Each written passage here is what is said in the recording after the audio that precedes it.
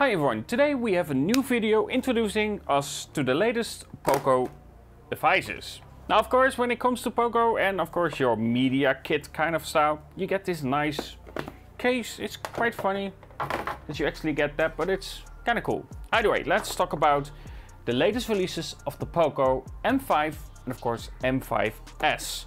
Now let's start with the regular M5 because there is quite a similarity to of course the M4 that I reviewed not so long ago, and if you are curious, link in the description for that video. But straight away you can see that they used the design itself from the Poco M4. There are some changes, however. Of course you do have that extra camera, if you want to call it that, because it's a 2 megapixel sensor, and of course the texture on the back has changed, which is something that I actually like. It reminds me of the Note 4 kind of style when it comes to this texture.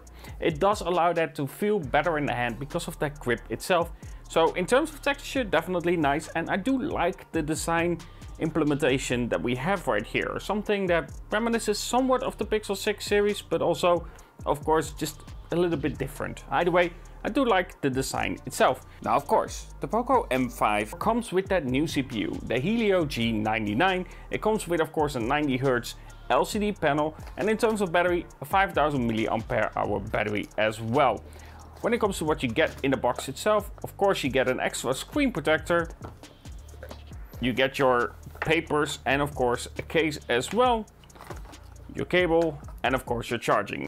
Now charging itself is at 18 watts for the Poco M5, just like of course the Poco M4, and that's going to be a reference a lot of times. And if you want to see comparison between the two phones, let me know in the comments below if you do wish to see that. Either way, that's the Poco M5. It's a pretty simple phone and it's about 180 to 200 euros. It's hard to say right now, but that's about the price that you will pay for a device like this. Now, however, the more interesting phone, for me at least, is the Poco M5s. Now, it does have, of course, a different CPU inside. It doesn't come with the Helio G99, it comes with the Helio G95.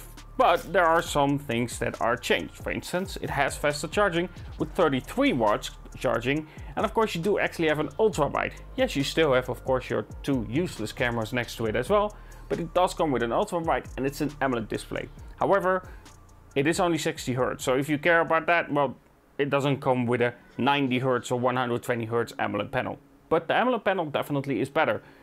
About 1000 to 1100 nits, where with the Poco M5 it's about 500 nits, so definitely quite a bit lower, and you can definitely tell if you are taking pictures outside. Either way, my Poco M5s comes with of course this white color. It has that matte white look to it with the Poco logo, and of course the camera effects being a more black to silver appearance. I actually like that in terms of approach itself. When it comes to unboxing it, no surprise, you get a case inside here as well, your SIM ejection tool and so on, and screen protector, of course your charging brick, which is 33 watts, and of course you do get your cable as well. Both of these phones offer quite a lot actually when it comes to just basic standard features that you should have on a phone. So let's talk about it.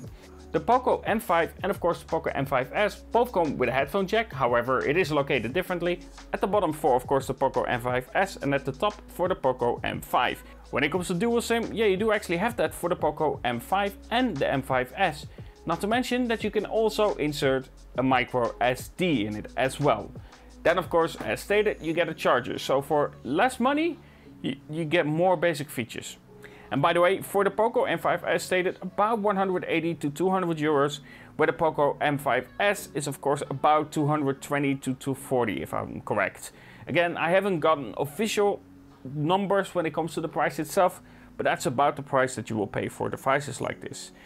Also something that is actually quite nice is that with the Poco M5s you actually get a little bit of protection against water. Now it's not water resistant, but again it's nice to see that you actually get that little bit of protection against water itself. So both the Poco M5 and of course M5s share a lot of similarities, but also quite a bit of a difference between the two in terms of approach. The main camera for the Poco M5 for instance is that 50 megapixel sensor, and then you have two 2 megapixel sensors. And as stated, with of course the Poco M5s, you get a 64 megapixel main sensor with 2 useless ones, but also an ultra wide, which is something that you don't get on the Poco M5. In terms of display, there's also a different approach. Apart from AMOLED and of course having the brighter display on the Poco M5s, you do get actually a cutout and of course a teardrop when it comes to the M5 itself. So there's a difference here as well.